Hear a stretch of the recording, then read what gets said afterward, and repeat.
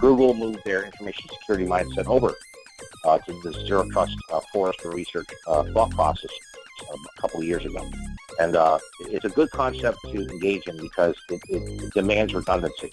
Okay, it demands a multi-layered defense against hackers and bad actors, and employees engaging in stupid behavior that could lead to exploits that could compromise our network, our systems, our data. Okay, so in the web filtering example we're going to talk about right now, deploy our web filtering module at the endpoint device level.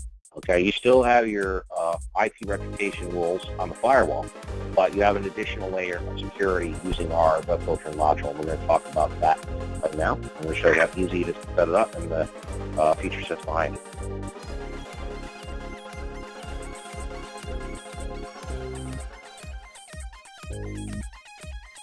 First thing we do with everything is we want to create a management group.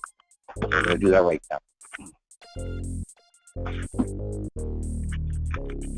So in this pane right here, we would have if this was broken down by department, some of these existing AD4 structure, we would have department groups, if you will. And it might just be a very simple matter, seeing that all the AD credentials will be in that group anyway, just using the pre-existing groups to set up our policies. That's what we want to do.